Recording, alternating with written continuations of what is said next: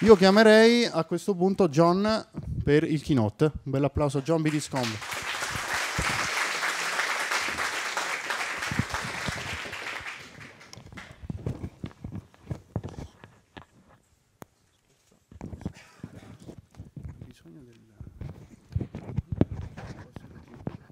Grazie.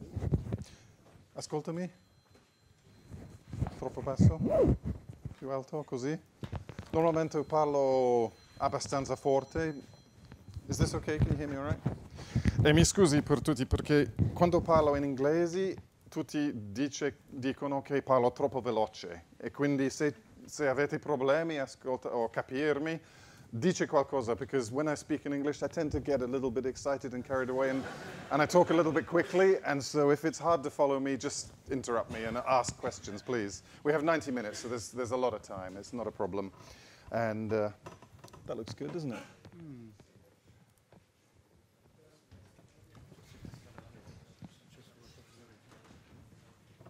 So whilst they set this up, I'll just introduce some.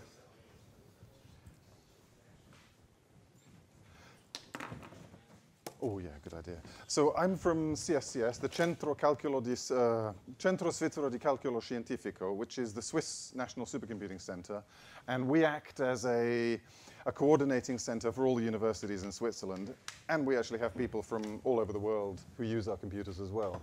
And really it's because building big computers and maintaining them is quite expensive and time-consuming. So it's, Switzerland's quite a small country, so having one computer center with all the universities connected to it, it makes sense.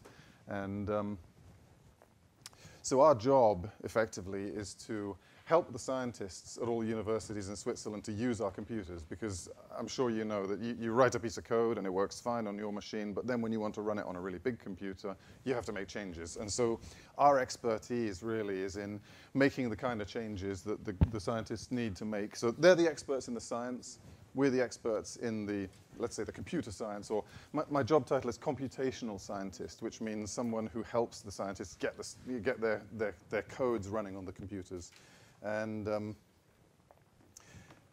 is this going to take a while? Because 90 minutes without slides is going to be fun. So I can't remember where to start. Yeah, so we help the scientists get their stuff going, and the things we do fall into a whole bunch of categories, which is on the first slide. So I'll wait for that to come up. And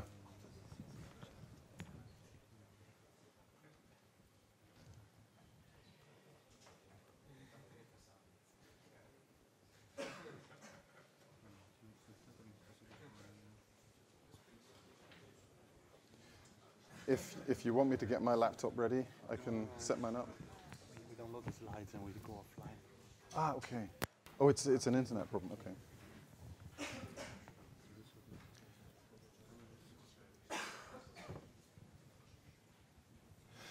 Actually, to help me, I have a lot of slides to show, and so 90 minutes is a long time, and I have about 90 slides, which is quite a fair pace. Are people here generally familiar with multi-threading and the sort of things that HPX is all about threading and task-based programming, and I'm kind of assuming that many of you will have seen presentations on this before, so in a way I can skip through some of the introductory material.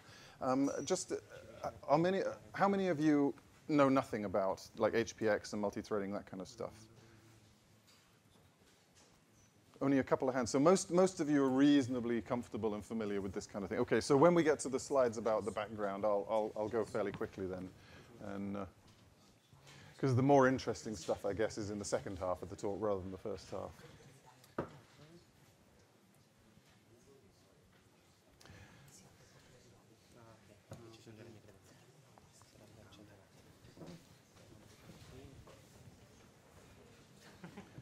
Don't you just click view and it goes?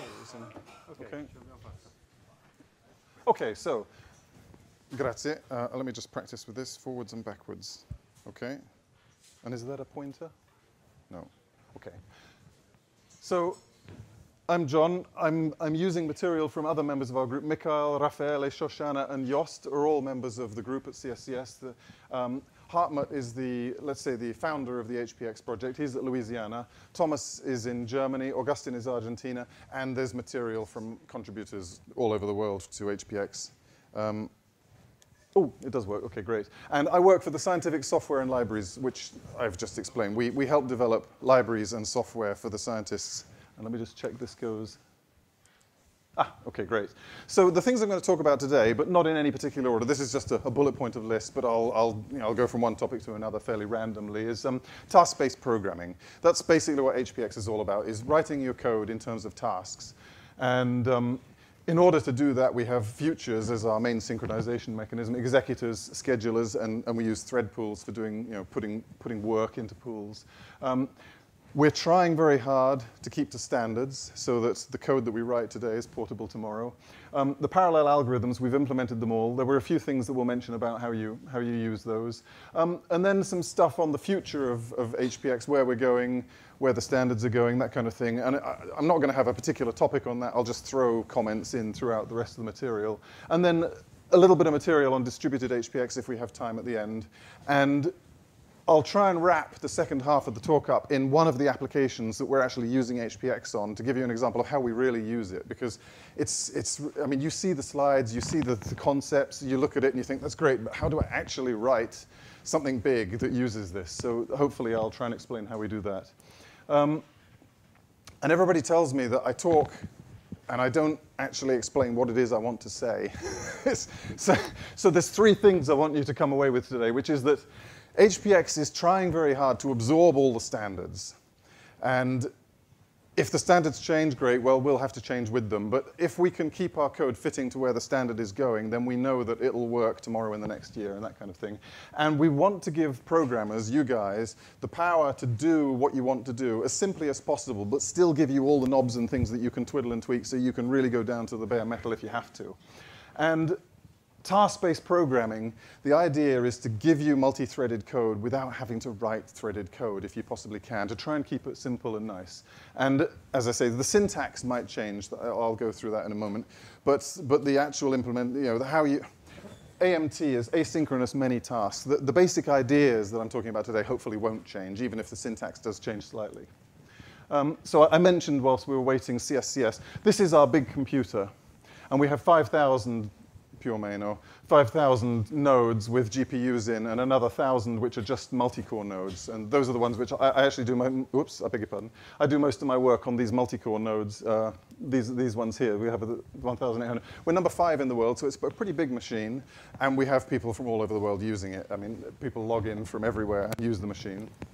And I mentioned what we do. I should look at this screen here rather than looking back up there. So what we do is we help the scientists work. They have their code. It works fine on their laptop or it works fine on their development machine. And then they want to run it on that big machine with 5,000 nodes. There are changes they need to make. Sometimes the algorithms that they've used don't scale very well. So we say, oh, you should probably use a different algorithm. So we help them with that. We help them with the hardware because we're trying to keep at the forefront of technology. So we have new nodes when they come out, new types of CPU, new GPUs. So we're supposed to be experts in how to maximize that kind of performance. Languages, things like keeping up with the standards in C++ and saying, but you could use this feature, it'll help you with that. And also things like task-based programming, saying, well, if you were to rewrite the code in this way, maybe you could get better performance. And so we're exploring things like task-based programming to find out, can we actually get some of those codes, which they scale up to 1,000 nodes, and then they flatten off, and by the time you get to 2, 3, 4,000, they're just not going anywhere. Can we do better with things like task-based programming? And that's really the subject of this talk. So task-based programming is basically breaking your code up into blocks. I mean, all of your programs are already task-based because you have functions, you call them, you do things. But task-based goes a little bit further because you try to build graphs out of it in a more, let's say, in a more rigorous way than in the way where you just write code and call functions and call functions. And this would be a traditional fork join where you say, I've got a thread running, and then I'll do a parallel for loop, and then I'll do something else, and then I'll do another parallel for loop, and you break your code up into little blocks. And where we really try and go a bit further is to allow you to write code that looks more like that, to be completely asynchronous, but to somehow connect all these tasks together so that you can maximize the throughput and minimize the waiting effectively. And at some point in there, you're going to need to prioritize. So you're going to need to say that this one here has got several hanging off it, this one here has got several hanging off it, so this one should probably be executed as quickly as possible, as soon as you can, so that these ones don't end up waiting. And the problem really with this fork join approach is that at this point here, you've got, say, 3 cores doing work. Here you've only got 1. And sometimes there's stuff over here that you could be doing on these cores. So really the difference between those 2 graphs is just shifting things in so that you can bring in work from other places. And we want to make it as easy as possible for you so that you don't have to really work at writing thread-based code. You want to just create tasks, and have some way in your language to simply connect them together, and let the I'm going to use the word runtime. Let the runtime do the work of coordinating all those tasks for you, and I'll come to what we mean by runtime in a minute. So one of the things you get kind of for free out of a task-based programming is a more functional approach. If you confine your tasks to taking inputs and outputs, so that everything that goes into a task is encapsulated in the task, and you try to avoid this global state, global arrays, global things, you don't have to worry nearly so much about races and locks and all these kind of things which mess up your simple code.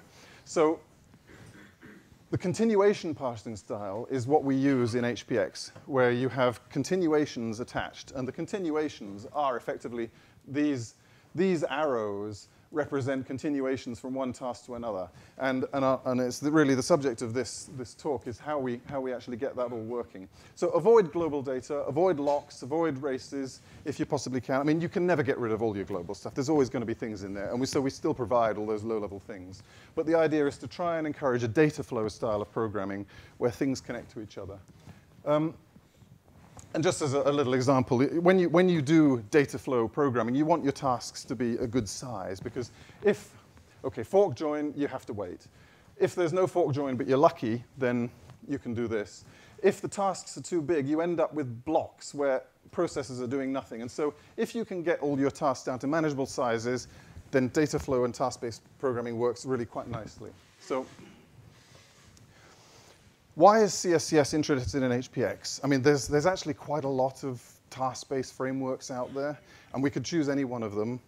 The real reason is that we know that task-based programming it's here. It's a thing. People are doing it. We're doing it.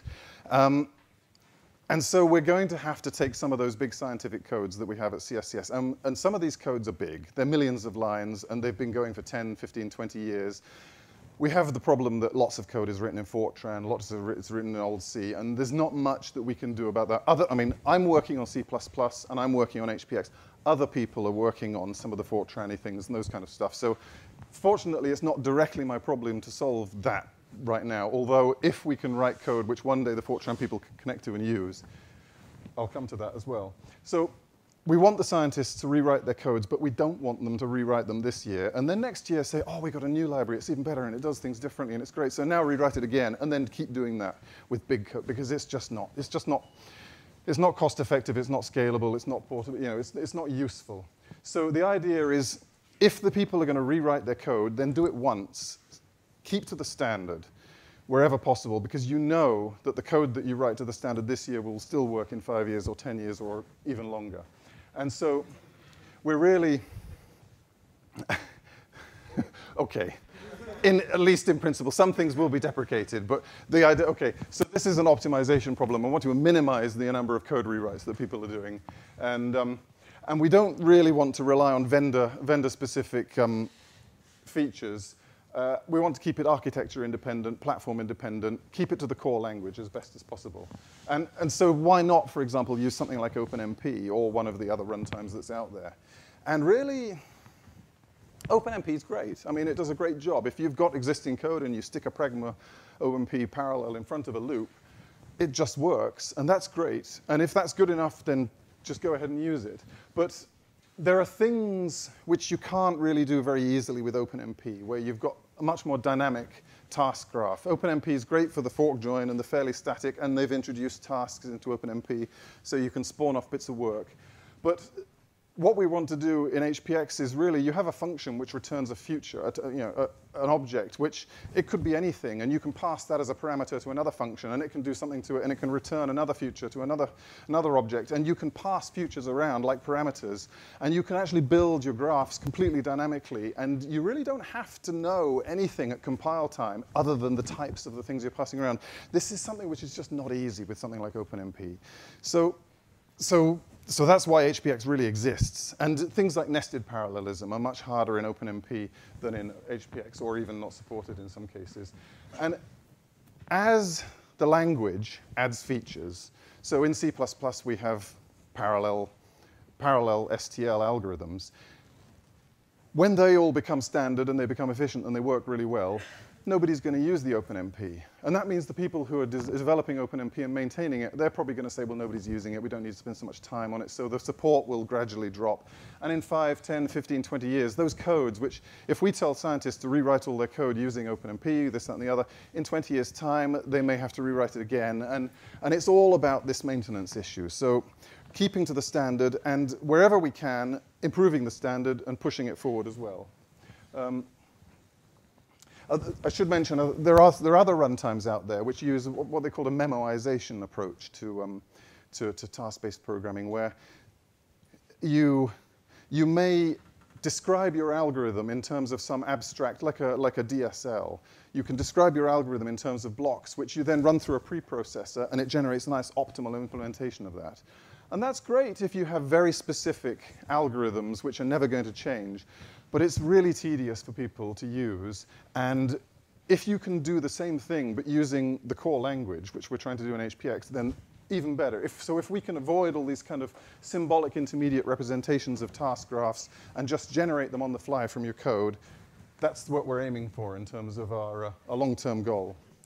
So to summarize what I've kind of said there is, we want a unified, consistent API for task-based programming, and I'm going to say a futurized API, because we use the future as our basic primitive to synchronize everything in HPX. And we want to solve the problem of concurrency and parallelism, and in my mind, I think of concurrency when several tasks are working at the same time, but they're doing something different, whereas parallelism, several tasks are working on the same problem. So a parallel for loop, or a parallel sort, a parallel find, that's parallelism, whereas concurrency is where your graph is just doing things, and it's all happening at the same time. Wherever we can, and I'm not really going to have time, I don't think, today to go into CPUs and GPUs, but if we can possibly integrate spawning work on a GPU, getting a future back, which we do, and then integrating that into your graph, that's all there. So we support that. It's not as well developed as the core CPU stuff, so I'm not going to make that the focus of today. Distributed computing, we're also doing futures which you can spawn on a different node, get a result back from that, and do everything in, using the same API. That's also working, and I've got a couple of slides on that, but again, it's not the main focus of today. And if in N years' time we can replace OpenMP, OpenAC, and MPI with just nice, pure C++ basic language, that would be just lovely. And so everybody knows what a future is, yes?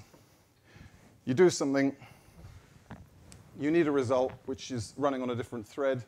You maybe pause and suspend whilst you're waiting for that work which is running on another thread. The other thread delivers it back to you, and then you get, and the future is this shared object, which is a synchronization primitive between two threads, ideally. So work is going on.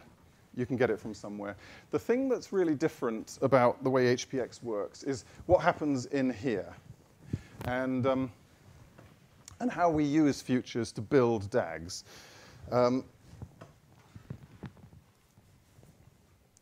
The difference in HPX is that we're using lightweight threads. And I've already mentioned all of these things, but we want to implement all of the things that I've talked about, all of the DAG building, all of the task synchronization, in terms of lightweight threads. And lightweight threads are essentially, I think people would call them fibers in other languages. The operating system maintains threads. And the operating system is responsible for giving time slices to threads, so that when you create a thread, the operating system has it's a forward progress guarantee that at some point that thread will be given a time slice, it'll do some work, it'll move on. In HPX, we create threads, but we don't necessarily have the same forward progress guarantee that the operating system would give you. And because threads are expensive to create, the operating system has to manage them, it has to keep them in going, it has to schedule between them. We don't want to create loads and loads. If you were to do some of the DAGs that we're building using OS threads as your basic primitive, the costs of that switching in and out and waiting for your time slice to kick in would actually make your code run a lot more slowly. And some of the STL algorithms that we've implemented in HPX, I don't remember the exact figures, but somebody produced a paper where they benchmarked. And so we have a whole bunch of the parallel STL, pick a bunch of them at random, run some tests on them using just the HPX threads, and do it the same again using standard threads. And it was something like 3-to-1 difference on some of the smaller pieces of work. And that's quite significant at the low end. If you're doing huge, great chunks of work, usually the overheads are lost. And we'll talk about that as well. So HPX creates at startup, effectively, you've got 8 cores on your node. It creates 8 threads. And I think the next slide has the, I'll come back to that slide in a minute. So you have a bunch of cores. And what we do is we create 1 thread per core, and we bind it. And then on each one of those threads, we run our own little scheduler and a queue of work. And then you create tasks using async and these other things mentioned here. And the work goes into queues, and then the scheduler takes the work off the queue, executes it, and returns back to the queue again, effectively. Now, when you... wrong direction. I'm trying to go back.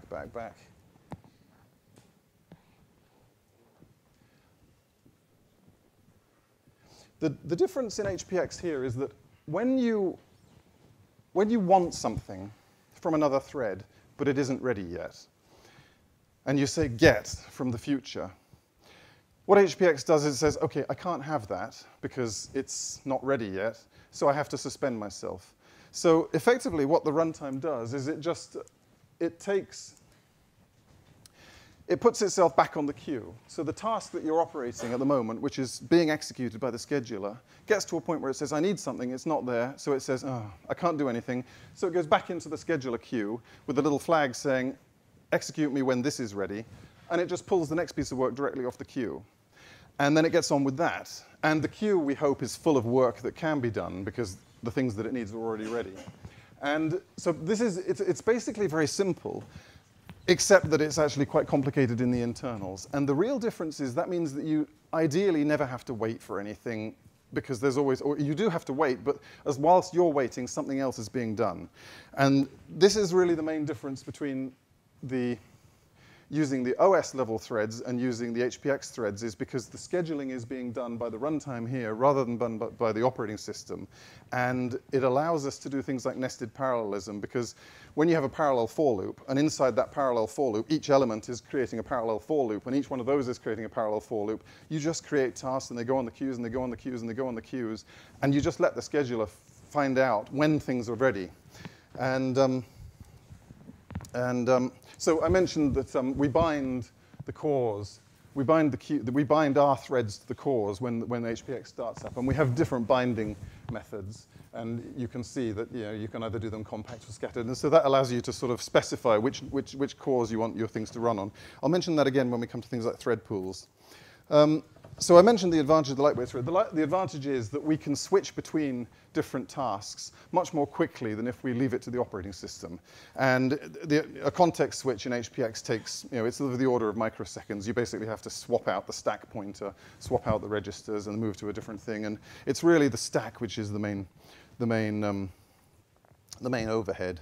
And that's something we're working on improving all the time. HPX doesn't interrupt your task. So there's a subtle difference here. There are some codes that you can write using standard threads where you can say, do this, do this, do this, do this, and you can create more threads than there are cores.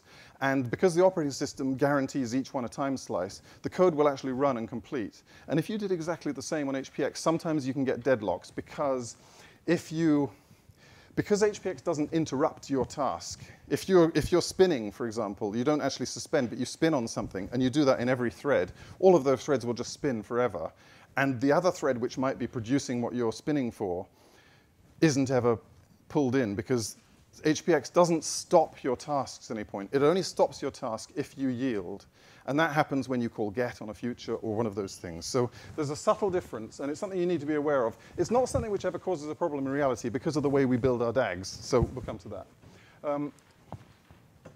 So the runtime is very similar to OpenMP and thread building blocks and lots of other ones out there, except that in OpenMP, you have parallel regions. You tend to have a main thread which is running, and then you get to a parallel region, and you do some work on threads, and then you come to the end of the parallel region, and then you resume normal operation.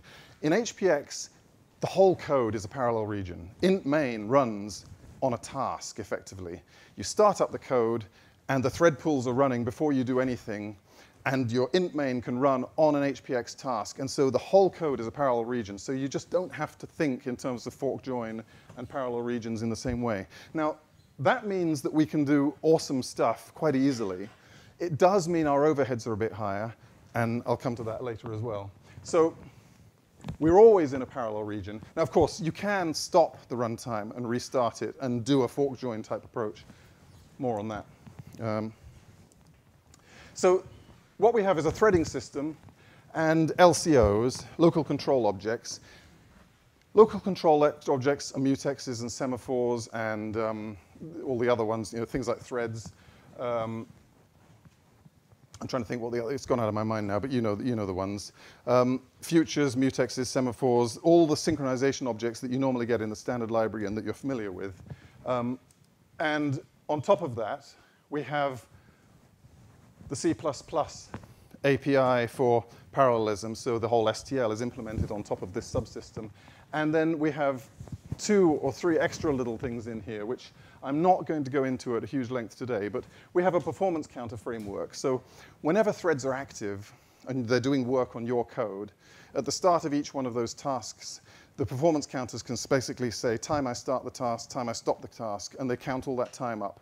And so they know how much time is wasted spinning, waiting for work. And so you can have idle time in the schedulers. And that's all collected by counters. And we have counters for, there's hundreds of them. You can count, and you can create counters yourself. If you've got an algorithm and you think, I'd really like to know how much this is, you can create a counter and you can add it into the main thing, and then you can have HPX dump out the contents of that. And the nice thing about that is, in principle, you can use those counters to then steer the runtime to, if you had, for example, things like adaptive algorithms that you wanted to shift more here and less here and that kind of thing, you can actually use it. And there's a prototype where they power down.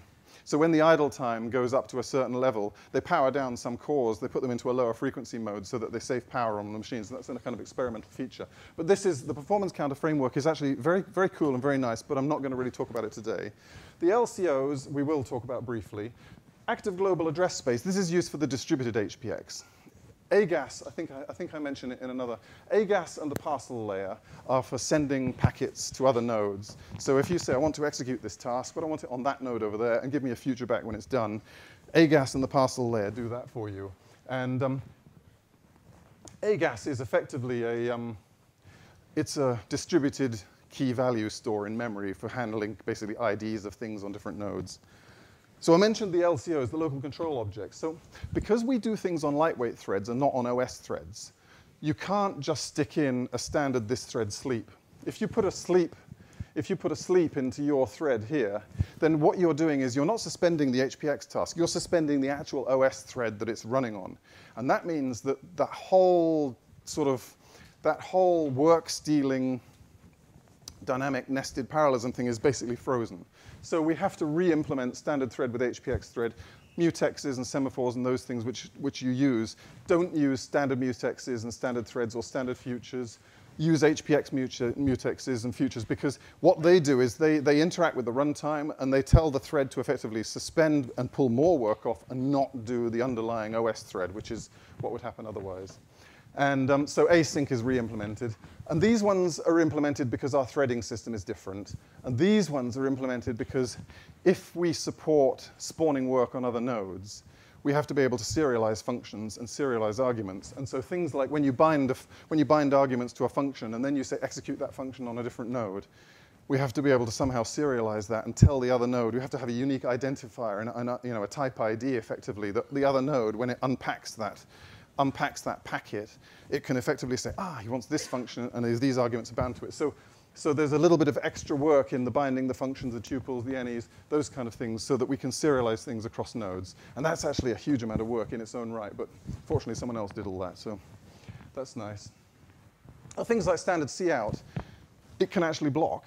So if it's blocking your underlying thread, that's not good. So we've re-implemented that with an HPX cout, which has a more friendly, it actually uses cout under the hood, but it does it on a special dedicated thread, which is outside of our normal runtime. And you can do that kind of thing. And so we have all of the STL. So that's kind of what HPX is. And I'll just check the time. How long have I talked for? Is this half an hour already? OK, so I better speed up a bit. So the basics, I'll go through these pretty quick. So you know what a future is. You want to do something on a different thread. You say, asynchronously execute this, give me the answer at some point in the future. And when you call get, the answer will either come back immediately if it's already been done, or the thread will wait, do some other work, and at some point, it'll trigger this, and it'll resume. And you kind of don't need to know. You don't really need to know when it comes ready, because when I come to continuations, when you attach a continuation to a future, that continuation is stored in a special shared state inside the future, so that when that future comes ready, it just immediately knows all the tasks which are waiting for it, and it can trigger those, and it's done quite neat and cleanly. So in fact, the idea is never use get, because get is a waiting call, and we want to eliminate all waiting. So we support this, but we don't actually use it. So creating futures, you can use async, which I just showed you. Package, task, and promises, which I'm going to assume you guys know about. So you know what a package task is. It's a way of generating a future by giving a task object to a thread. A promise is a bit more, sorry, this is the wrong slide.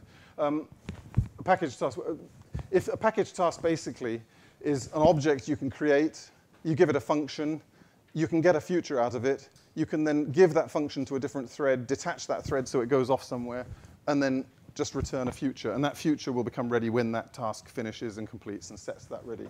You can use a promise. We have promises in HPX. I have to say, I never use package tasks. I don't remember when I've ever actually needed one. Promises you will use from time to time because they're convenient ways of effectively creating an object, getting a future from it, then giving that object to someone else and saying, go off and do things, and when you set the value, I'll have it. The promise owns the shared state. The shared state is that thing, that synchronization object, which connects the thread doing the work to the thread that wants the answer. And the promise is really the core object behind the future and behind most of the sort of internals of HPX. We have you see how you can create a promise, get a future from it, and then let the thing go off. I'm skipping through these quickly. You can actually do a little, the way we support remote futures is because inside our local control objects, this LCO thingy, we have a way where you can take an ID from the promise. And this is where this AGAS fits in, this global address. If you execute a task on a remote node, what you're effectively doing is you're giving a function to a remote node, and you're also giving it a promise. And when you give it the promise, you keep the identifier to the promise ID, which is stored in AGAS. And then the remote node can effectively then say, set the value on this promise with this ID. AGAS will look up that, and it will find the node that owns it, and it will set it on that node. And this is how the remote futures are done. So this is a little side point. But this is how we support remote execution of tasks by using this kind of thing. You can create a package task out of a promise. You just wrap up a function. You have a return type and arguments, and then you create a function object. And then the call operator calls the function, sets the value into the promise, and get future just returns the future directly from the promise. So that's how you would create a package task out of a promise. Making a ready future. You might wonder, why would you ever want to create a ready future? You want a future, and it's already ready. Well, it's actually surprising how often you need those, because there's algorithms where you, for example, iterate until some condition is met, and when that condition is met, instead of calling the function and returning the future from that, you just say set it with 0 or 1, like a Fibonacci kind of thing. There's I'm always reminded of the film Memento. Memento, everything is done backwards. It's the most fantastic film. If you haven't seen it, go and watch it. But what you do when you're working with HPX is you say, I've got this piece of code, and what I do is I calculate this, and then I calculate that. But actually, those two things are kind of independent. I'm doing them seriously. What I could do is I could spawn a task to calculate this, and I could spawn a task to calculate that, and now I've got two futures. And then I can just get the result of that and return it. And then you think, hold on a minute. I don't actually need to get the result of those two and return the result. I could just get the futures and then return a future to the result that I'm currently calculating. So now my function, instead of returning a value, returns a future of a value. And then your function that calls that, you think, hold on a minute. I'm calling that function, I'm getting a value, but actually I could just call all these other and return a future. And you end up with this, you start at the leaf nodes of your code, returning futures, and then it's like when you add const. You put the word const in one piece of code, and it sort of filters through your entire code base, and you think, oh my God. Well, the futures are like that. You suddenly think to yourself, I don't actually need to calculate anything. I can just create a future for it and just let the runtime do it. It's revolutionary. It's like when somebody first shows you how to do object-oriented programming, and you think, oh my God, I can have a geometric object, and I can have circles and spheres and squares, and they all are types of this, and it changes the way you write code. And it's the same with that for me. The futures change the way you structure your code, because you don't really care quite so much now about how you order things necessarily. You just kind of create tasks and then throw them all into the system. And a little side point is that if you change your function, so that instead of returning a t, it returns a future of a t, and then you have to change the function which calls that, because now the return type is actually different. It's not a t anymore. If you asynchronously call a function which returns a future, you get a future of a future. Well, that gets decayed automatically in the code by the compiler, effectively. There's the metaprogramming handles that. So the future of a future just decays to just one future. So you don't end up with like future of future of future of future, and go get. And you'd go mad if you did. So the big deal in HPX is that we extend futures. You want to compose these futures. You want to have futures and connect them all together and build DAGs out of them. So you want to build all the algorithms and do those kind of things, and we want parallel and sequential composition, and I'll explain that now, and another thing called data flow. So I'll go into that here, which is .then. .then is totally awesome, because you can say, when this future becomes ready, then do this. So you've created a connection between one task and another task. .then, lovely. And the thing that's really awesome about .then is that when this future becomes ready, F1 becomes ready, then it executes function 2, which returns something else. This continuation is only called when the first future finishes. So there's actually never any waiting in there. This task runs, and when it finishes, it says, now this task can run. Nobody waited on anything. This task just sat in sort of task space somewhere, and when it was ready, it just got run. And the runtime pulls it in and says, you're ready to run, because when this first future finishes, F1 basically sets a flag in this task to say, it's now ready. And then the scheduler goes through its list and says, that one's ready, and it just runs it whenever it's free. It's wonderful. Now, the latest proposal has changed very slightly the way this goes on, because we actually use future. So F1 returns a future to an int, and F2 takes an int, it actually takes a future of an int as the input, and then it returns a string. So this one here, this continuation returns a future of a string, and it passes the future of an int into it. And it's a little bit kind of confusing when you see these syntaxes, especially when you have a long chain of .thens, and you start to get confused as to which is which. But the point is that when F1 completes, you don't actually really need a future, because if it's completed, the thread which is executing that task can set that next one ready. So this 1054 proposal which has gone in, so I should explain that HPX was based around proposal 443, which was the main continuations and executives kind of proposal for C++, originally 17, now 20, maybe 23. I mean, in our lifetime, hopefully, all of this will go into the standard. We don't know when, but we keep our fingers crossed. So 0443 basically laid out the continuations and that kind of stuff. And of course, now 1054 changes to having future continuations, because you don't need a full future if you've got a continuation, because you don't need a thread synchronization in this bit, so there's no need to have some of that expensive. So there's some changes which will come in, and they will make HPX slightly different. It won't change fundamentally the way we do anything, but it may change the syntax very slightly. So just bear that in mind. And of course, if something gets proposed for the standard and gets accepted, we'll modify HPX to do that. In our case, it would be quite a bit of work to go through all the code, so we will probably wait a bit and see if things change more. So you can do when all. And so you can have when this feature and this feature and this feature complete, then do that. So when all those features are ready, then do this. And you can have shared futures, which allow you to do, I think the next picture probably shows it better.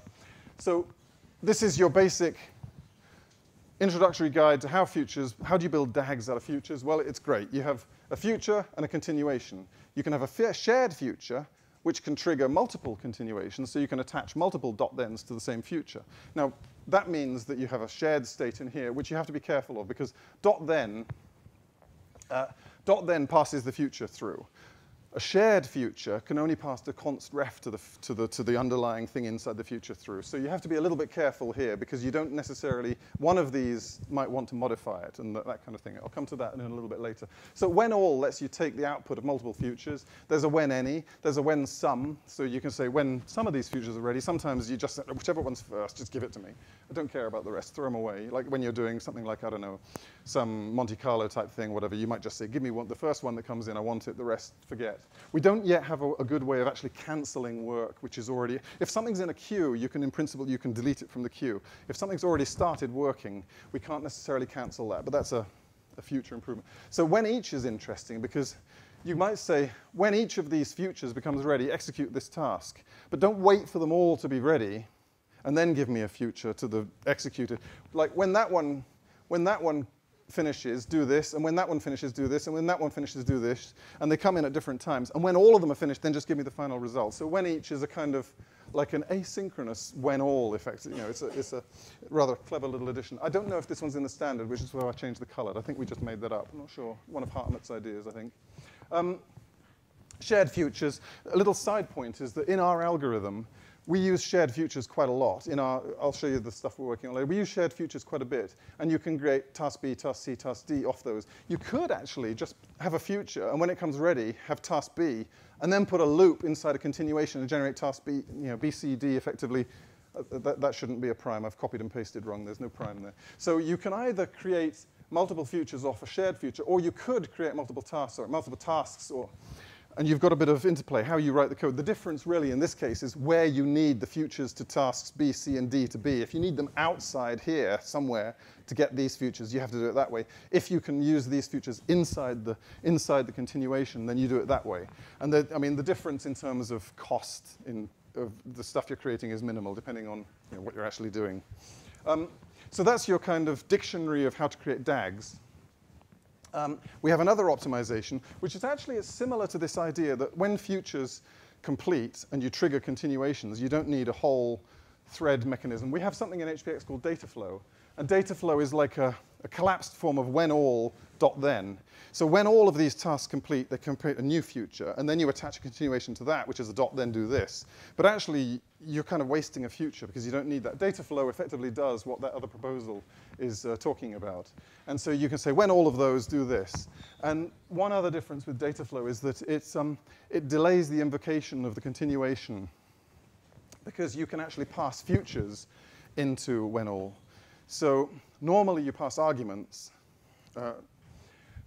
So if you have a function x, a function f, and you pass it a, b, c, then you execute f. But if you pass future of a comma b comma c into the function, then when all will effectively unwrap those futures and wait for those to be ready and then call the function. So when all is like a Swiss Army knife in HPX of future things, and it's really, I use it everywhere. I hardly use the other stuff most of the time anymore. Data flow crops up everywhere. So it saves one future because you don't have to create this extra one, and it's something we use a lot. As a quick summary, this is a normal function.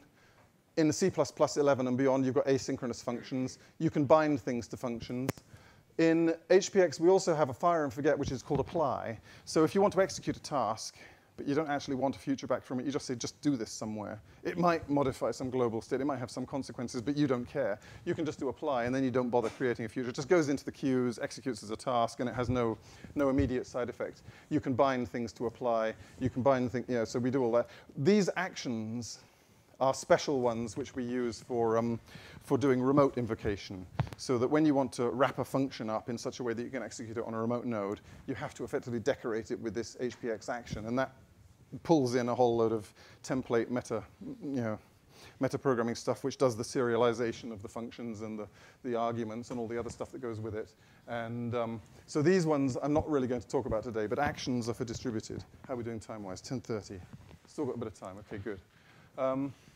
Only on 41, though. Got to get to 90 by an hour and a half. So parallel algorithms, there's lots of them. And I think we've implemented all of them in HPX now. There might be one or two which are either buggy or not quite finished, and a couple of others that I've added because I used to work in visualization. And when you're working on fragment sort of shader things, you're operating on lots of things, and then you want to, there's two useful functions which appear in the VTKM library, reduce by key and sort by key. We've added those.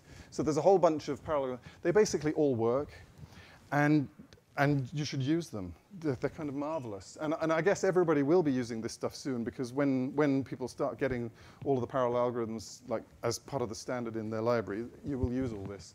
And I won't go into how you write clever things with them. I'm going to assume you know most of the details. Parallel algorithms have execution policies, so that there are times when you want to do a parallel sort sequentially, which is, for example, when you're actually implementing parallel sort, you divide the list, and then you sort, and then you merge, and then you divide and you sort, and you have these hierarchical recursive steps. But at some point, there's a leaf node. And the leaf node, you want to do a sequential sort on it. But because you've implemented it using your own stuff, you might want to do it sequentially. So you have execution policies. There's other times where, for example, you've created a thread pool, and it's only got one core in it. And you just happen to know that at compile time. So you could actually put in your parallel algorithms, use a sequential algorithm on that. Don't go through the overhead.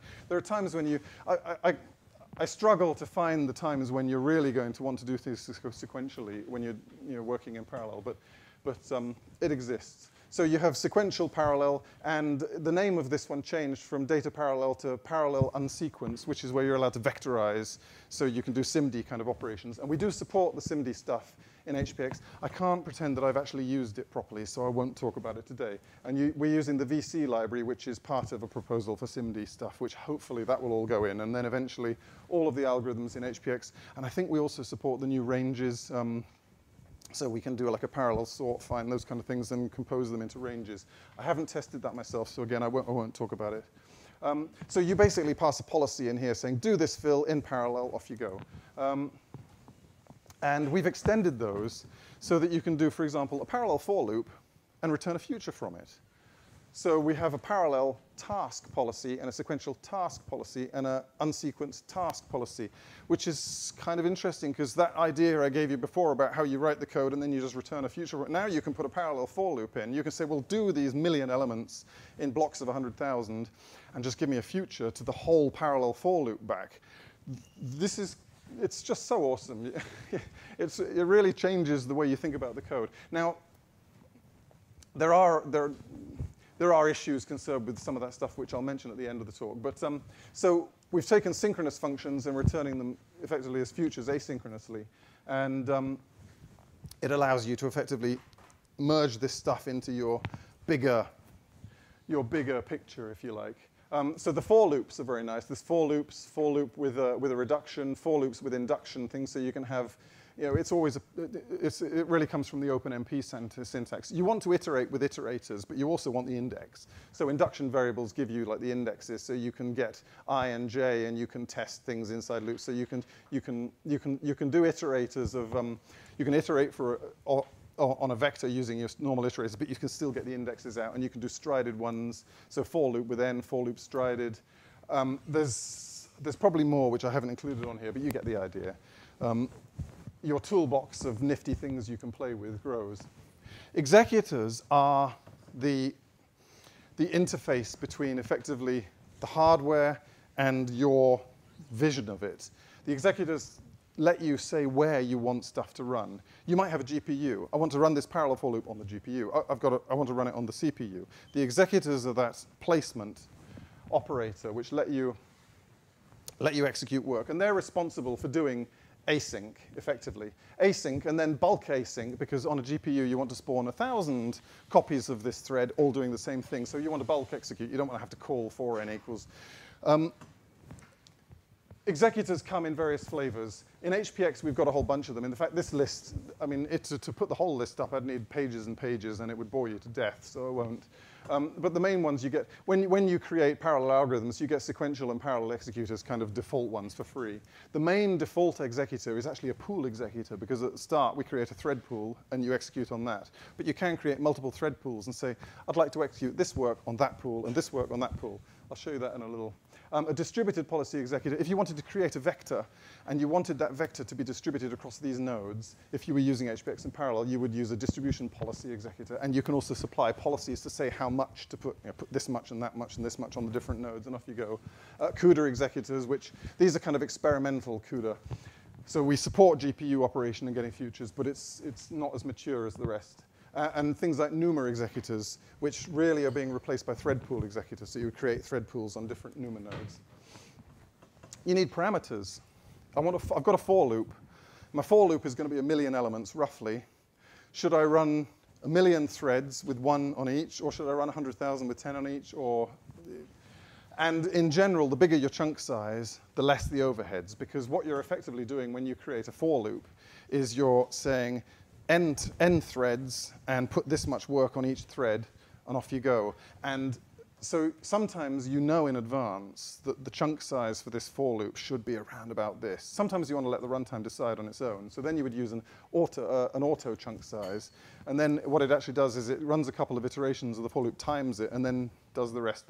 There's overheads with that, so we don't use that much. Static chunk size, you would say, I want 100,000 in each thread, off you go. And dynamic chunk size, it's allowed to change that slightly. And there's also a guided chunk size as well, which does something similar. Executor parameters allow you to customize the way the executor does its work effectively. We're looking at things like affinity. You might want to add stuff for like prefetching of things in loops. Executor rebinding lets you say to an existing executor to decorate it with additional parameters. This deviates very slightly from some of the, in the standards at the moment, there are things like an executor requires and some feature. And we haven't, I don't think we've implemented that yet, but we have supported on and with, which lets you say, give me a parallel policy on this executor and with, and then parameter 1, 2, and 3. And the problem here is that unless you know, oops, I beg your pardon, unless you, I've lost my point. I'm going the wrong way, that way. Hold on. I pressed the wrong button and it seems to all go the wrong way. There we go. So executors have different parameter types, and you kind of need to know them beforehand. Like an executor which runs on CUDA is going to have different properties to it to an executor that runs on a thread pool. And you kind of need to know what they are before you get to power 1 and power 2. And in my mind, this is still an unsolved problem of how we allow the people writing the low-level hardware kind of executors and schedulers and things to talk back to the top level. I'm going to come back to that later, but we support this rebinding so that you can do these kind of things. And here's some more examples. This, I mentioned it here, having requirements effectively on an executor. This executor needs to support NUMA knowledge. how do you specify that up front? Because NUMA knowledge is something very specific to a certain architecture of machine, whereas things like CUDA do things differently. And there are other accelerators out there which C++ will one day have to cater for, things like neural computing and things like that, and customize ASICs which have interfaces which you're going to want to program with the same framework. So this is all, we're doing it this way. Other solutions exist, and if they work. I'll skip through some of this stuff because the time is ticking. So to summarize the executors, the executor tells you where to execute a task on this hardware, on this thread pool, on that GPU, on that other accelerator. How is the execution policies? So I want it done in parallel, I want it done in serial, I want this kind of chunk size, I want that kind of thing. And when is implicit in your DAG. I want this task to execute when that one's completed, subject to availability of resources in the machine. So you've really got the where, how, and when. And there are other things, for example, like we support priorities. I'll mention some of those in the example in a minute. But priorities of tasks. Some tasks you need to finish first because they're important. So put them at the front of the queue. That's also an executor policy. I'll just mention as well, there's a suggestion. I don't know if it's been proposed as a full proposal, but different types of future. So when this future completes, then do this, and then do this, and then do this, they're all just futures. But supposing you had a CUDA future and a CPU future, or an MPI future, you could say, when this task finishes running on the GPU, then execute another kernel. Now, the way we've implemented at the moment, when this task finishes on the GPU, you effectively get a stream event, which then triggers the future, which sets things back, which then triggers you to launch the next task. This is actually going from the CPU back to the GPU, and then it's going back to the GPU to execute the next kernel, and then at the end of that, it might come back to the CPU, and you've got this interplay. So one of the proposals is that effectively you take .then out of the future. So instead of saying old future dot then, you say new future is equal to executor dot then, and then you pass the old future. This is interesting because what's happening now is this executor dot then, instead of the thread which is running the old future, so the old future triggers dot then. In this case, the executor triggers dot then. That means you could actually launch a thread on the GPU and have the GPU trigger the next operation because the executor is actually running on the GPU, not on the CPU. You could actually have the executor running somewhere else. So this is a subtle difference in syntax, but it's potentially very interesting because it means that you can then bypass some of this going backwards and forwards. You can have executors which spawn code which is running on different hardware, triggering the futures on the different hardware, and not necessarily coming back to the host. So this may change some of the syntax. I mean, the difference between saying old future dot then and executor dot then, I mean, it's a search and replace. It's not going to break anything too much, but it's fundamentally an interesting change. And so I mention it just in passing. We haven't implemented this yet, but there's something I'm looking at for the CUDA integration that we're looking into. So time-wise, we're getting there. Real world use. So how do you turn all this stuff, all these DAGs, these tasks, how do you turn it into an actual bit of code that does something useful? So we have scientists running big codes, and they're always doing solutions to big equations and whatnot, linear systems, that kind of stuff. And things like Cholesky are used frequently. And Cholesky is interesting because it has a very particular DAG. It has a sequence of operations that you can pre-compute if you want to. And people have done this. And we have matrices which are quite large. They're broken into tiles, because then you have tiles which hopefully are around about the same as the cache size of the memory, the processor you're working on. You execute operations on those tiles, and to compute the whole decomposition, which looks effectively like that, what you're doing is you're effectively trying to find the nice triangular form of this matrix A, break it into L1 left and right, and I'll talk you through it very quickly. You know that this operation here reduces L squared, so the solution here is just the root of L here. But that passes an L down to here, which you need to divide in here, which means multiplying by the inverse. So you compute the first diagonal, and you get a result. And then you have to multiply all the elements of that, or rather, you have to multiply the panel, but the panel is broken into tiles, so you have a series of tasks on each tile.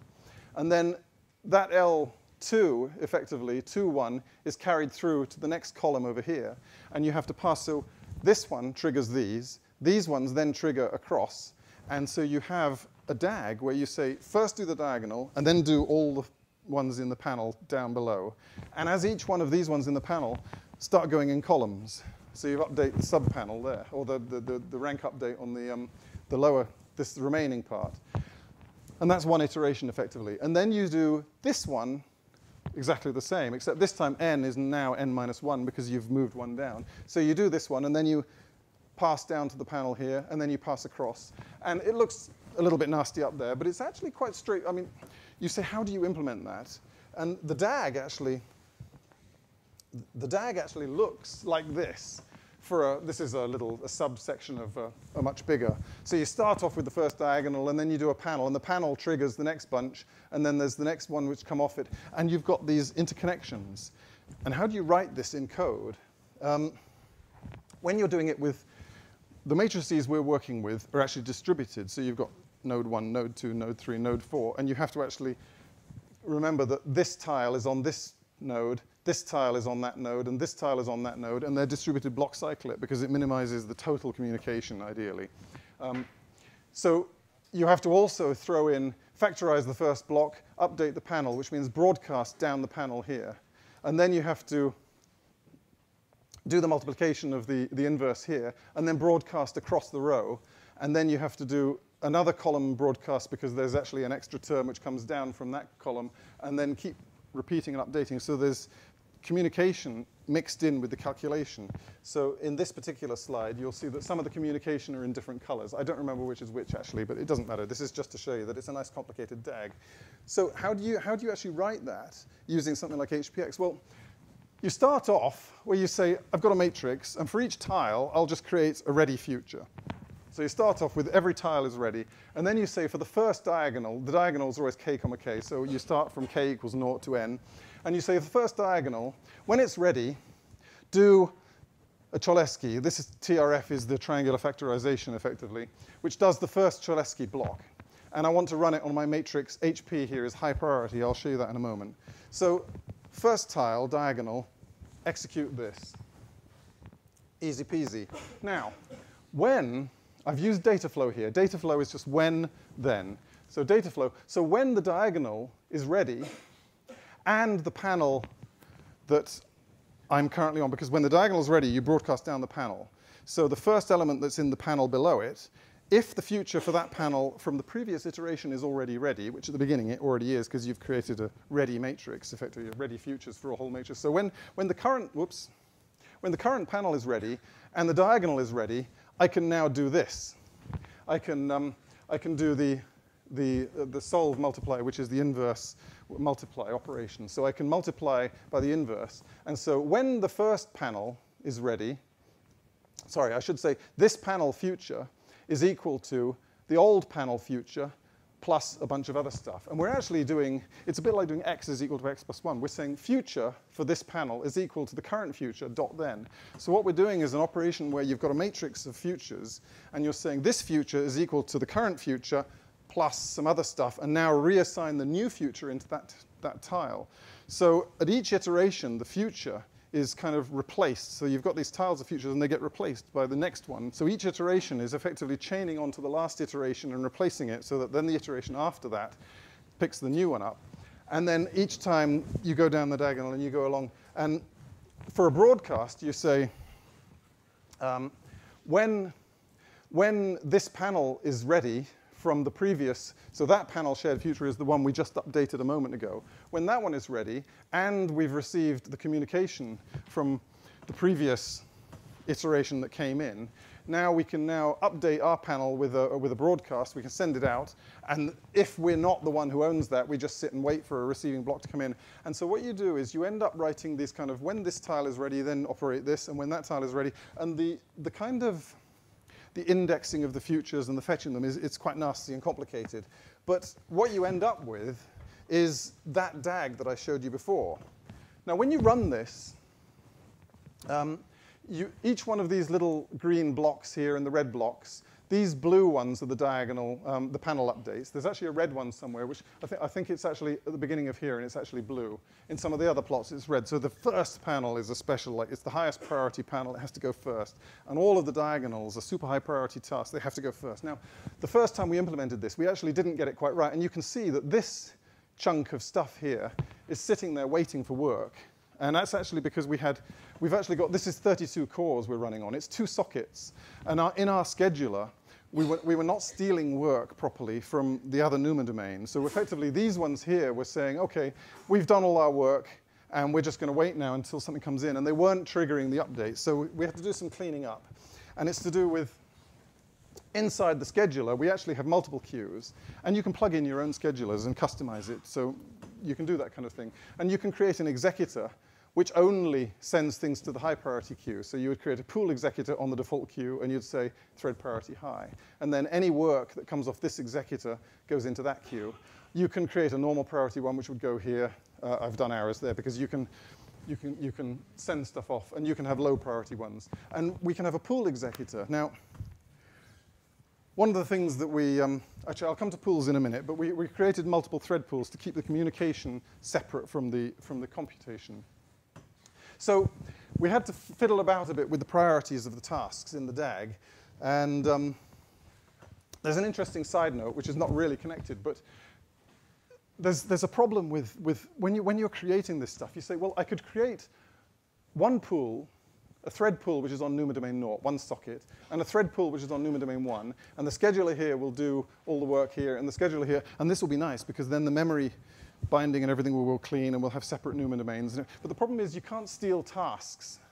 Tasks are not stolen across thread pools. Tasks are stolen within thread pools. So you really want one thread pool which can handle 2 NUMA domains. And the reason why that's important is because on this graph here, if I had created one thread pool for this NUMA domain and one thread pool for this NUMA domain, now, when a task completes and it creates a continuation, which is the next task, by default, it always gives it to the same queue that it's on, because then you're likely to get cache coherency. If a matrix tile has just finished and you say, do this multiply, and now do an inverse or something, you want that to happen on the same core, ideally. So if you had 2 queues, one on this NUMA domain, 2 pools, one on this NUMA domain and one on this NUMA domain, then what would happen is the first diagonal would complete, and then all of the children that would spawn off it would happen on the same pool. And I did this, and you ended up effectively with a beautiful, nicely filled thing, but one socket was just empty because there was no stealing going on.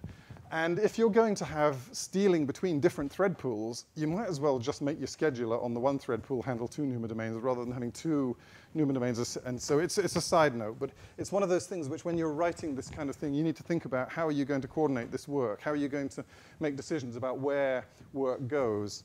And so one pool or 2 pools, you can choose, but there are trade-offs. And so I mentioned thread pools here.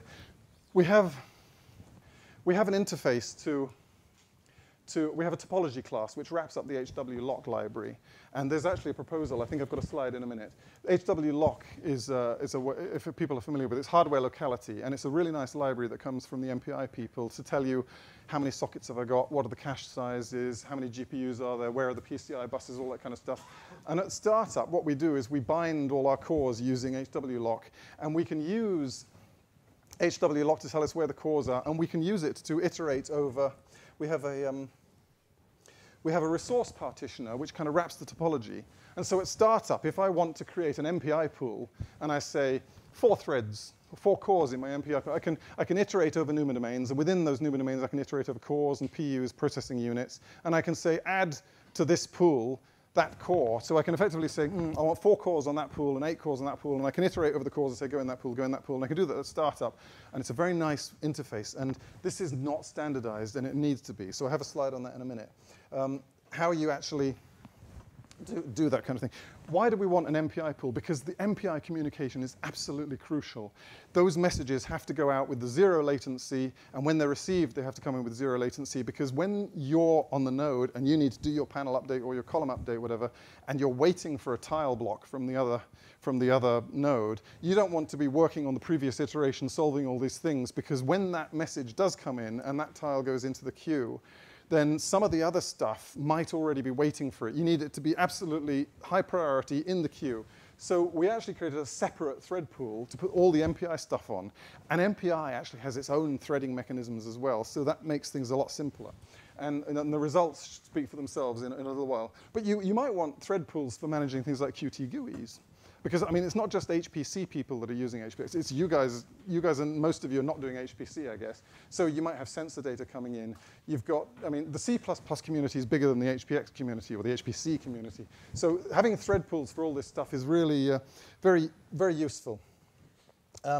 So after we cleaned up the task stealing, things look much better now. We've got basically pretty good utilization of the cores. Nothing's waiting for anything. There's very short waits. Whoops, I beg your pardon. There's very short waits going on here when effectively the next high priority task, you should be able to see which one triggers it, but the color coding, it might be, the color coding's not so good on that one. But you can see the gaps. I mean, this is microseconds of, a microsecond or less of waiting. You've basically got 99.9% usage. There's a problem though, which if you look carefully at this, you'll actually see that these red ones here are bigger than these red ones here. And I didn't notice this. It took me ages to see. It wasn't me that spotted it even. But these red ones here, these are the same tasks. These are the gems that are going on at one point, and these are the same ones. These ones on NUMA domain 0 are happening much quicker than these ones on NUMA domain 1. And Raffaele produced this plot, which was the timing. This is very interesting, isn't it? Well, it turns out that when we allocate, it's a benchmark we're doing. We allocate the memory at the start, we fill it with numbers, and then we set Cholesky going on it. That allocation was happening on the first thread that we initialize, and so the memory is being touched by the first core that's touching it. So all the memory in the operating system is being effectively bound to one memory controller on one NUMA domain. So when we do tasks on the other NUMA domain, we're getting cross-NUMA traffic, and we're seeing stuff that's happening on this NUMA domain is slow, stuff that's happening on this, sorry, the other way around. The stuff that's happening on this one is fast. Time is on this axis, I beg your pardon. So this NUMA domain 0, the tasks are actually doing quite, this is like the theoretical peak performance of the machine here is about 8 milliseconds for that one. And some of them are taking 20-odd milliseconds because they're fetching everything from the other NUMA domain, and, and threads are being suspended by the operating system, all that stuff, which is why you get the peaks and the spread anyway. So the obvious solution is, at startup, we'll use an interleaved memory policy so that we get things spread across both NUMA domains nicely, and that will even out the access time. But and when we implemented this, things got much better. We got an instant like 35–40% speed up in some of the cases, just by making the memory access. And this really drives home how important it is to know which resources you're running on and which ones you're using.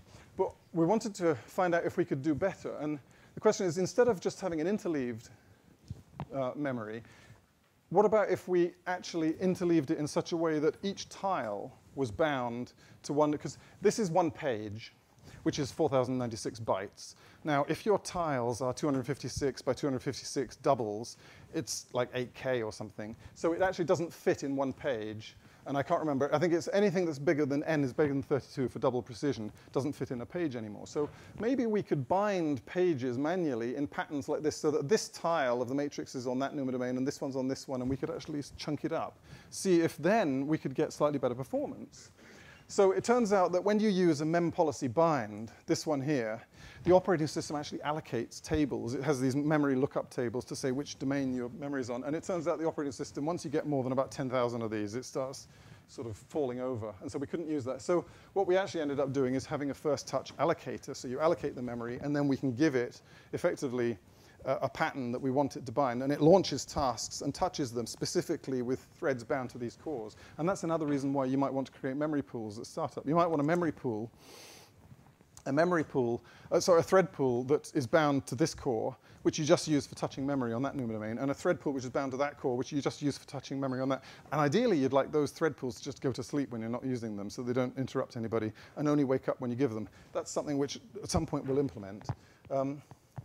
So if we were to do this clever memory touching policy, could we somehow then tell the scheduler that when a tile, which is in this circle here, comes in, to put it on NUMA domain 1, even if we don't know at compile time. So if we know at compile time where, I mean, and in fact with the Cholesky, because it's a logical pattern, you can actually do it at compile time. And that's what the parsec guys do. They know up front that these tiles fit this pattern, and they schedule it kind of in advance so that the scheduler actually knows before it's run where each tile is going to go, and they do very well. Can we do it dynamically so that you could give me memory which I don't know where it is at compile? I've got no idea. Could I improve things? So what I wanted was an executor which is somehow dynamic. Now the thing about executors is you create an executor, it's a CUDA executor, or it's a CPU executor, or it's a NUMA domain naught executor, or it's a NUMA, and every task that goes on that executor is going to go where this is done at compile time. Executors are kind of fixed. And what I really wanted was an executor which was dynamic, and it delayed the placement of the tasks until the tasks are ready. Now, we actually have something in HPX which does half of that for us. Our data flow operator, it actually holds on to things until the futures are ready, and then schedules it for execution.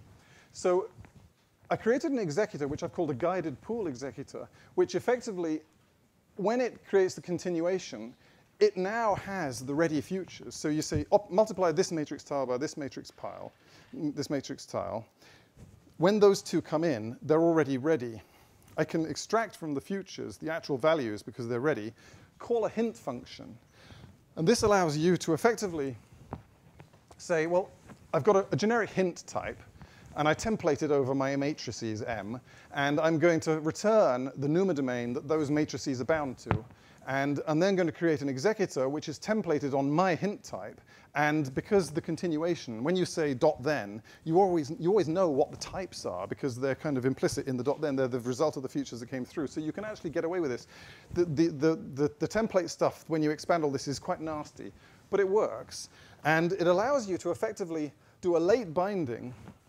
And so if I have just a single matrix coming in, so my hint looks like this. There's my Cholesky tag to discriminate it. I have a NUMA hint, and it returns matrix get NUMA. So my matrix type has actually got a little, I know when I bound the memory, when I initialized it, where I put it. So I can say, get me the NUMA for this tile. And if I have two, and I'm multiplying this one by this one, it turns out I'm always storing the result in matrix 2. So I want to put this one, if I can, on the domain that that matrix 2 is in, because I know I'm writing to that one, and I'm reading from the other one, and I'm writing from that one. So put it in that one. And if I have a 3 matrix operator, in this case, you can actually do if one or that one, then do this. But I kept it simple. I just put it in 3. So, and you can have any number of overloads for the operator depending on what your continuations look like. So you've got this, and you can just keep overloading. So it's extensible. And the executor is really a prototype for, I've got a custom scheduler. And my custom scheduler knows how to put things on NUMA domain, knows how to do affinity. How does the user interact with that custom scheduler if they have to go through an executor? So it's really a kind of prototype, which at the moment, it's kind of experimental, but I can see a way where this could actually become something much more general purpose. OK, we're down to the last 15 minutes. A little note is that when you have something like a Cholesky, and you go iterator, generate a bunch of futures, and then attach continuations to them, and when those ones continuations come through, then attach the next. If you just run that loop, it'll generate hundreds of millions of futures because everything is asynchronous. It just execute, execute, and you just keep getting futures back. And you end up with this DAG, which in theory could fill the entire memory of your machine if it was big enough. So you need a way of saying, stop. Just unroll 3 iterations. And then when the first one's completed, unroll the 4th, please. And when the second one's completed, unroll the 5th. And so we have a sliding semaphore, which we kind of invented just to solve this problem. And what you can do is you can effectively say, allow me to have n iterations in flight, say 5. Give me 5 iterations in flight. Now, when the nth iteration, when the second iteration finishes, in one of the tasks that you as the programmer, when you generated this algorithm, you said, well, whenever this panel update finishes, it basically means that this column is done, and I can move on to the next one. So just add an extra signal to your semaphore, which says, the ith iteration is finished. And now the sliding semaphore will basically increment itself and say, OK, I'm allowed to go on one further. And you stick a weight. That should actually be inside one of the I've dropped, it didn't fit on the slide, so there's another loop around here. There's the I loop. And this semaphore weight on I is inside an I loop. So what you're doing is you're looping, and you're saying, when 3 iterations are generated, wait. And this is another way of allowing effectively kind of the scheduler and the user to interact. And this is a little bit clunky. And there's another problem, which is that the Cholesky is a diagonal, and the first iteration is quite big, the second is a bit smaller, the third is a bit smaller. So as you get further and further on, you actually want to increase n, so that at the beginning you want 3 iterations in flight, but at the end you want like 10 to keep the queues full. So it's a kludgy way.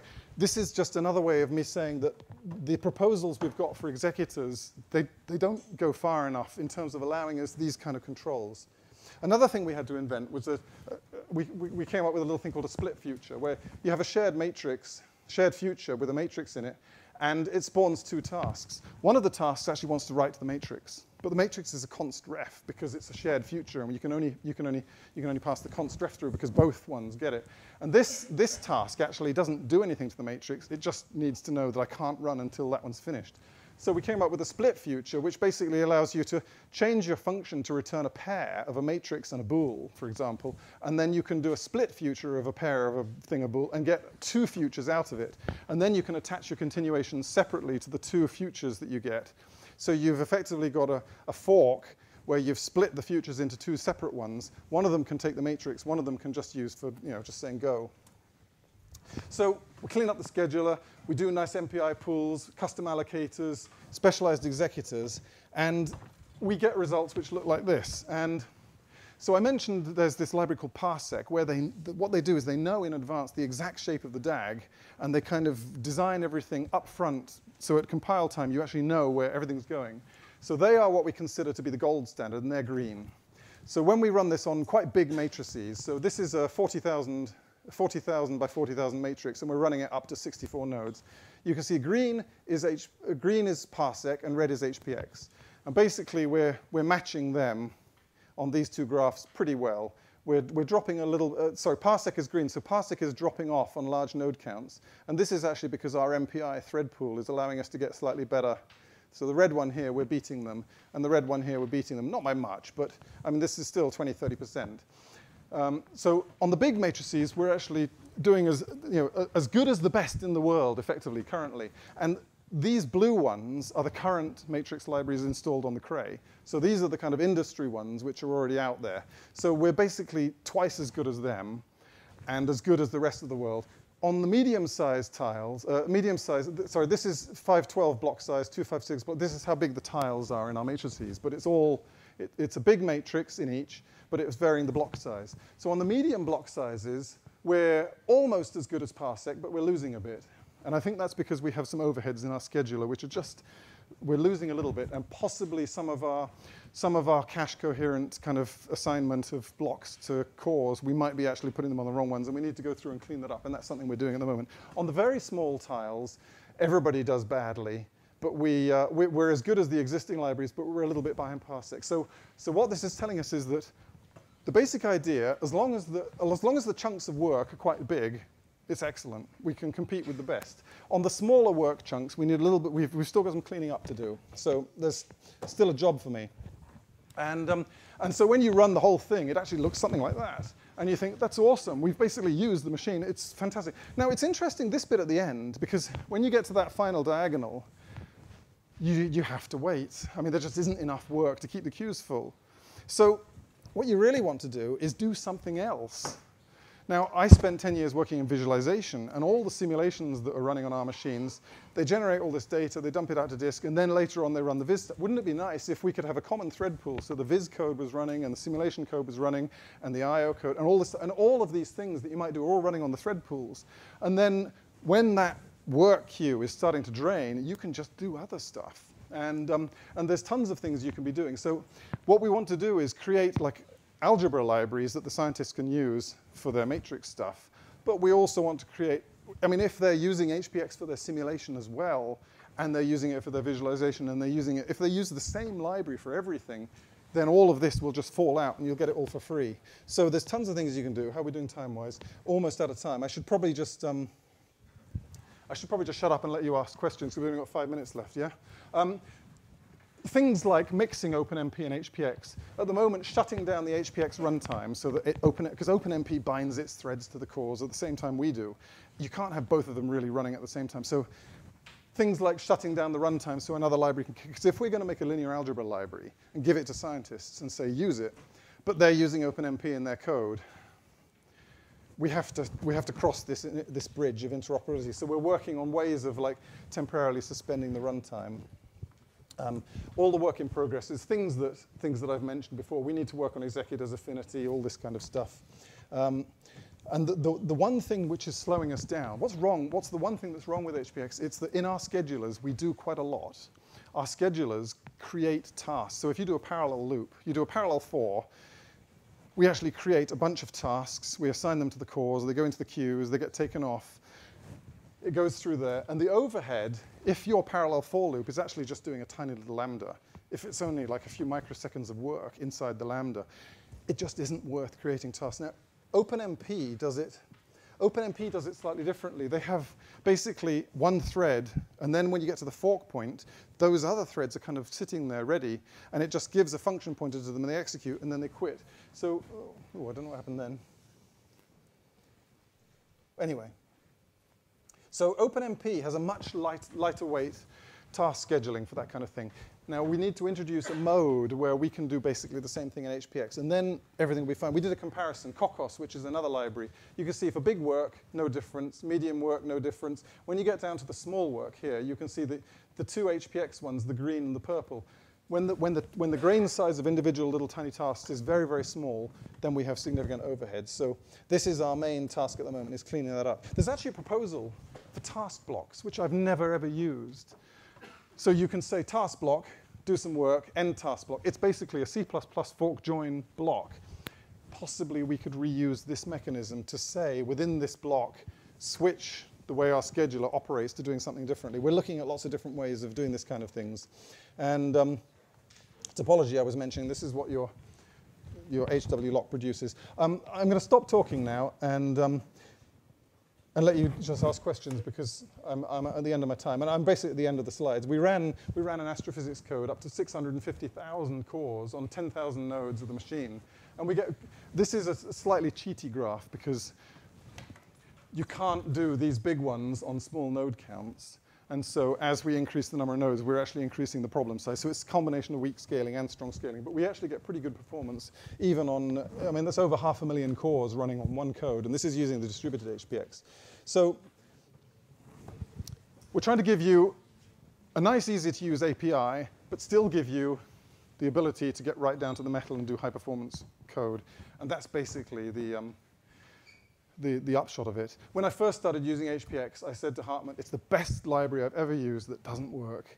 And I can say now that after about 4 years of working on it, it's pretty awesome. I mean, it's the best library I've ever used that's not bad at all. So I encourage you all to try it. And as the last thing, I said, it's open source. There's a fairly small number of us working on it. If you guys start using it and playing with it and finding problems and fixing them, then it would be great. And there's even jobs at CSCS for people doing this kind of thing, so I'll mention that as well. So that's the end of the talk. Questions? 5 minutes. I'm starting to lose my voice now, so it's a good job we finished.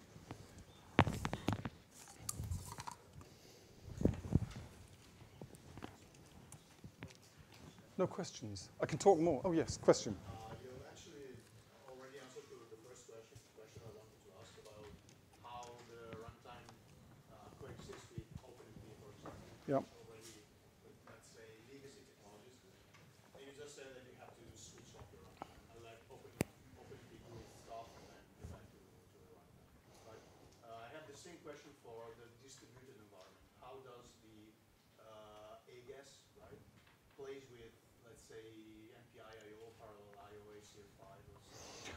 So for the stuff we've been doing, the question for people listening is how do we interact with things like MPI if we're doing distributed computing? What we do is we compile HPX with all the networking turned off for this particular stuff. So MPI just works like it would on any other bit of code, because in this particular Cholesky, the MPI is already implemented, so it does the communication. Now, if you we've got multiple different ways of implementing our parcel port. One of them is an MPI-based one. And if you enable the MPI parcel port and you've got MPI in your code, it works, but you need to be very careful, because if somebody does a collective operation in a task, and on this node that task is active, but on that node that task is suspended, then you have to be a little bit careful about handling deadlocks, because what can happen is you can have n nodes are all waiting, and one node is busy doing something else. And if for some reason, I mean, you can easily create conditions where you get deadlocks, where this guy's sending somebody something, and this one's sending something. And once it gets more than 3 nodes, it's like, oh my God, I can't cope. Things are waiting for things that are being sent around, and it happens. So it works, but you need to be very careful. And yeah, so that's basically it. But for things like OpenMP, there's multiple options. You see, if we had a thread pool which was doing all the HPX stuff, and then we just said to it, keep going, but when your queues are empty, go to sleep, and then we kicked off OpenMP, the operating system will handle the fact that I've bound 8 cores, 8 threads to these cores, and they've bound 8 threads to these cores. It'll just give us less time slices, and you'll get cache thrashing and that kind of thing, because you're doing different stuff. So we can either wait for our queues to drain and be empty, and then impose a kind of fork join point here, and then kick in OpenMP. We could leave our stuff running and then have OpenMP run at the same time, and try to stop anybody adding new work to this one. The other thing, what we really would like to do is, we've actually got a prototype where you can basically replace the OpenMP library with an HPX version of it. So the OpenMP actually runs on the HPX threads. Going back to what I said before, because we still have the scheduler with higher overheads, you lose performance then. So what we really want to do at the moment is have some way of basically telling the HPX scheduler that there's some OpenMP-like tasks coming in. They just go into a special queue of their own, which they always, don't do anything while there's work in this queue. And then maybe we can match the performance of OpenMP by essentially, stripping out all the extra work, and then the problem will go away, because we'll be able to just intermix OpenMP and HPX together. That's work in progress. So invite me back next year, and hopefully, hopefully we'll have that one nailed.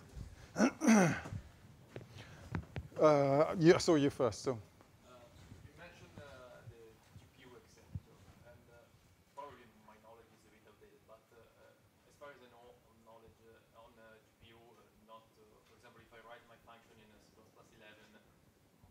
there are lots of features that are not available on the GPU. I think, I'm not sure if I remember it correct, but probably memory allocation was not allowed, a lambda function was not allowed, and there are a bunch of stuff that you cannot do when you write the GPU code. How can you manage it? So I think if you enable GPU usage in HPX, then you also have to enable minimum of C++14 probably, and possibly even beyond that. And the GPU support is limited to really parallel for loops. You can't create DAGs. We can't have all these continuations and stuff running on the GPU. Now, a side note on that is the Cocos library has a way of doing something similar to that, where they can create continuations and things, and we're looking at ways that we might integrate that. But the GPU support is really, at the moment, I would say it works quite nicely if you've written CUDA kernels and you just want to run them and get a future back.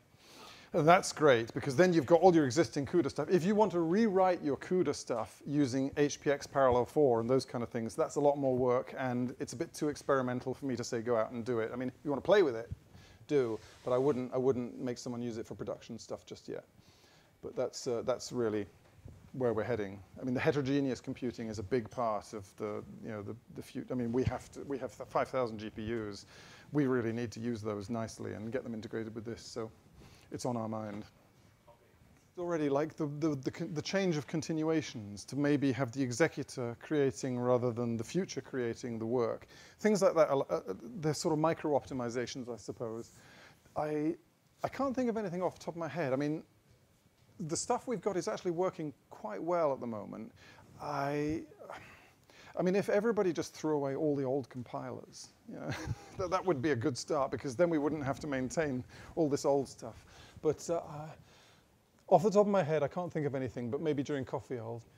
And what do you think about coroutines? Oh, yeah, I didn't mention. Actually, coroutines awesome. Now, there's quite a lot of what we do you can actually do with coroutines and do it in a much cheaper way, because you don't have to worry about creating all these futures shared states and that kind of thing, and the synchronization, because the compiler's unrolling some of this stuff for you.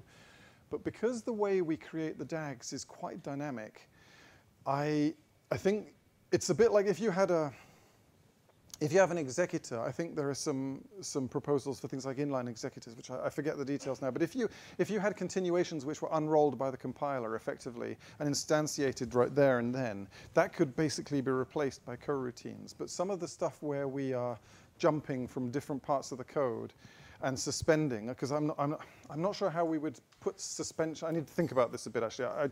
I've thought about this in the past and then forgotten what I decided. But you know, when you suspend and you're effectively doing a yield and then you're pulling in other work, and the way we kind of coroutines offer, the short answer to your question is coroutines potentially offer us some really interesting ways of implementing some of this stuff with very low overheads. But at the moment, I really need to think carefully before I try and answer, because it's potentially a huge change, actually, the coroutines. And in fact, the way, I mentioned that Cocos has a way of doing DAGs on the GPU, and the way they implement it is actually very similar to a coroutine, because what they do, you can't suspend a task and then resume it later, which we can do on the CPU, but you can't do on the GPU, because so what they do is that when a task needs to get something which isn't ready, they basically end the task, they save the state, and then they resubmit themselves back into the queue with a flag that says, when I'm resubmitted, jump back to this point with the new result that comes in. That's sort of like what a coroutine is doing. It's yielding back and then re-entering at a new point. So yes, I mean, coroutines potentially give us some really interesting ideas, but they're still ideas at this stage. So.